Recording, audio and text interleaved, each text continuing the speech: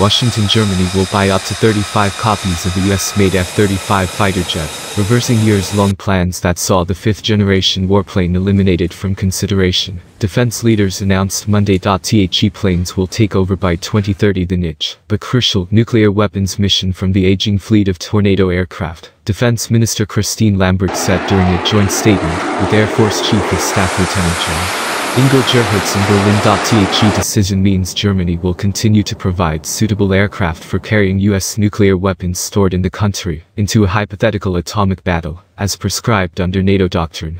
Previously, officials were planning to buy new versions of the F-18 for that role, plus the job of electronic attack and suppressing enemy air defenses. The Tornado replacement decision, talk of which has amounted to a parlor game in Berlin policy circles for more than a decade, removes the Super Hornet from the table altogether, instead positioning a modernized Eurofighter aircraft as the weapon of choice for electronic combat.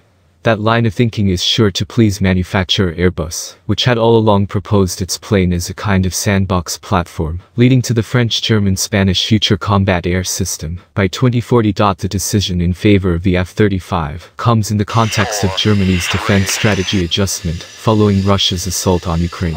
Berlin's new spending and modernization plans prize off-the-shelf systems that can quickly plug readiness holes in the armed forces. There is only one response to Russian President Vladimir Putin's aggression: unity within NATO and a credible deterrent, Gerhartz said.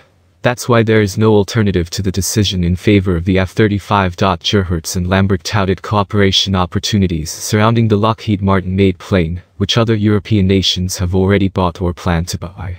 Most recently, Switzerland and Finland picked the stealthy aircraft to replace legacy warplane fleets. The UK, the Netherlands, Belgium, Italy, Denmark and Norway also are among the customers on the continent. Meanwhile, Germany remains committed to the FCAS program, according to a German defense ministry statement. Lambrecht said she had told her French counterpart, Florence Parly, about the F-35 decision during a March 9 visit to Évreux Air Base in northern France, where the two countries are operating a joint air transportation unit built around C-130J aircraft. A spokesperson at the French Ministry of Defense was not immediately available for comment.